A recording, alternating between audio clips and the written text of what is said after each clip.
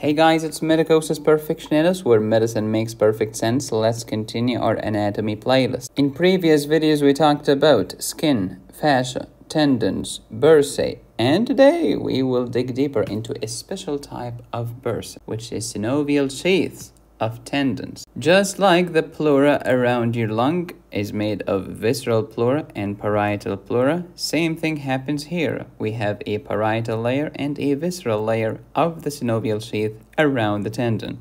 This is my anatomy playlist. What's the building unit of your body? The cell. A group of cells will make tissue. How many types of tissue do we have? We have 4 types: epithelium, connective, muscle, and nerve. How does the muscle insert into bone? The answer is via a tendon. Fun facts about skeletal muscles. How many skeletal muscles are there in the human body? 620. What's the strongest of them? The masseter. What's the longest? Sartorius. What's the biggest? Gluteus maximus. Which skeletal muscle is essential for survival? Your diaphragm. And your muscles make about 40% of your total body weight. How about another one? What's the strongest smooth muscle in your body? The answer, the uterus. Your muscles are surrounded by connective tissue in the form of endomysium, perimysium, and epimysium. And the tendon of the muscle is surrounded by peritendinium. As you know, we have skeletal muscles, cardiac muscle, and smooth muscles in the body. What are tendons? Tough cord-like tissues made of collagenous bundles attached to the skeletal muscle on one side and usually bones on the other side. It does not have to be bone. Could be fascia, dermis, etc. What's the name of the connective tissue that invests the tendon? Peritendinium, which is a sheath. This sheath can be filled with synovial fluid. That's why we call it the synovial sheath of the tendon, which is today's topic. The peritendinium of the tendon is continuous with the periosteum of the bone. Bursae was the last video's topic. What's bursa? Bursa is a protrusion of synovial membrane, like this. Look at the synovial membrane protruding and leaving and escaping the confinement of the joint capsule and going to the outside. When the synovial fluid is outside, what do we call that? A bursa. So it's the synovial fluid and the lovely synovial membrane that surrounds it. Do you remember from the previous video when we said that the synovial fluid is not just inside the synovial joint space, it's also in the bursa and in tendon sheaths? Why do I care? Because some diseases, like rheumatoid arthritis, can lead to synovitis, which is inflammation of the synovial membrane. And that's why these patients can have problems in their joints, problems in their bursae, and problems in their tendon sheaths, which makes muscle movements hard. We talked about bursae in the last video, so please pause and review. Here is a muscle and here is a tendon. The tendon is inserting into bone. This tendon is surrounded by synovial sheath, and the synovial sheath contains synovial fluid. Synovial sheath, the definition, a tubular bursa. Oh really? The synovial sheath is a bursa? Yeah. It's also filled with synovial fluid that envelopes and invests and surrounds the tendon, just like how the pleura surrounds and invests the lung. Where should I find synovial sheath? Anywhere the tendon is subjected to pressure or friction between 2 or more surfaces, such as when the tendon is passing under retinaculae. Do you remember the flexor retinacula and the extensor retinacula of your wrist and hand? Also, when tendons are passing through osteofibrous canals or through bony grooves, they need a synovial sheath for protection. Synovial sheaths increase protection, decrease friction, which facilitates your movement. Look at this lung. Around the lung there is pleura. The pleura has visceral layer and parietal layer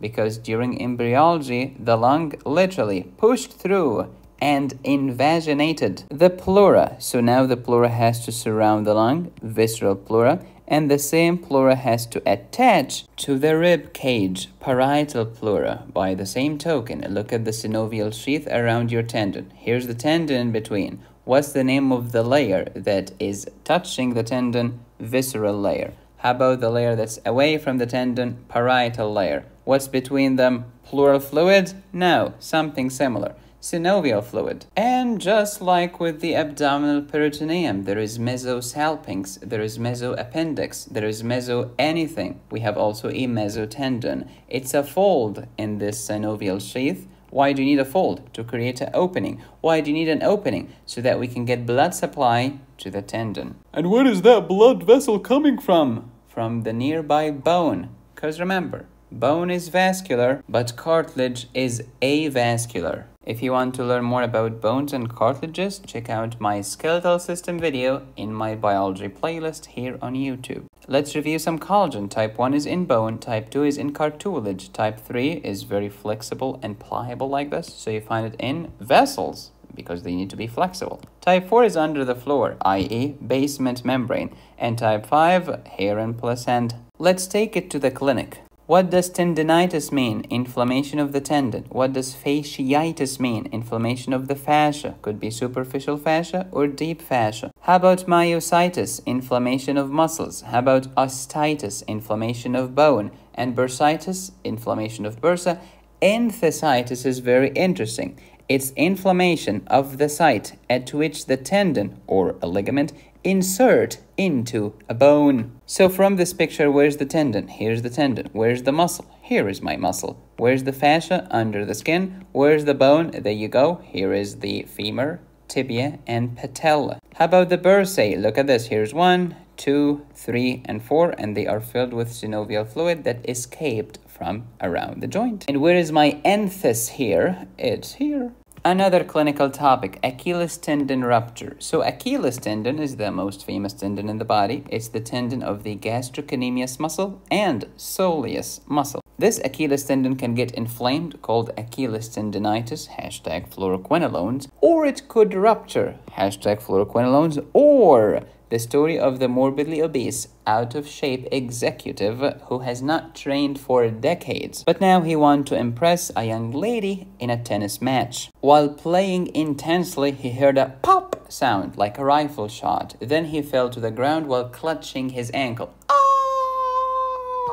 What's that? His Achilles tendon has just ruptured. And you can feel it as a doctor. There will be a gap where the tendon used to be located. So that's the history of the patient. Physical exam, limping, the patient cannot walk properly. Tenderness, it hurts over here. Swelling, there is a gap felt at the site of the tendon. May he rest in peace. Decreased range of motion. And what was the action of the gastrocnemius and soleus muscle? Plantar flexion. So we shall find decreased plantar flexion on physical exam. Diagnosis is made clinically. If you want to confirm it, do magnetic resonance imaging of this area. Treatment, cast it in the equinus position and you can do surgical repair of the ruptured Achilles tendon. If you want to know who Miss Plasma Cell is, please check out my hematology playlist. If you want to learn more about orthopedic topics like shoulder dislocation, clavicular fracture, supracondylar fracture of the humerus, etc., download my surgery high yields course at medicosisperfectionalis.com. No subscription needed. You download it once and you keep it for you forever. Thank you for watching. Please subscribe, hit the bell, and click on the join button. You can support me here or here. Go to my website to download my courses. Be safe, stay happy, study hard. This is Medicosis Perfectionalis, where medicine makes perfect sense.